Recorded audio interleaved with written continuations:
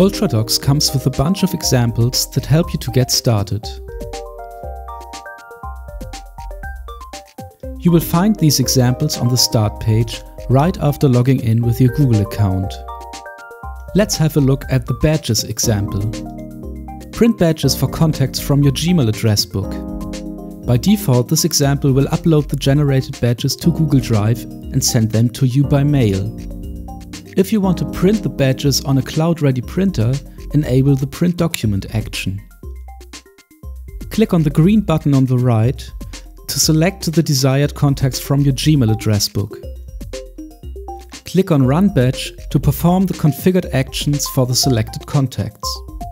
As Ultradox knows that our template will print out 6 badges per page, the contacts will be split up in bundles of 6 contacts each, so 2 pages are printed in total. The first badges have already arrived in my Gmail inbox. The badges contain the contact photo and a QR code that can be scanned with a mobile device right from the badge. In the meantime, the second page has also arrived.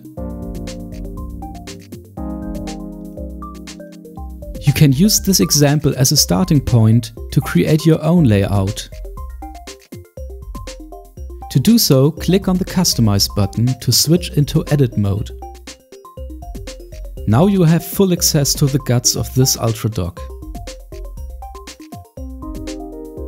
If you want to modify the layout, click on the Edit button in the Template section to open the template in a different tab.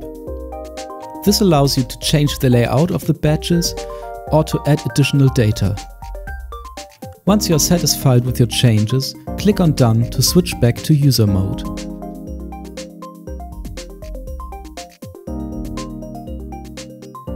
Thanks for watching.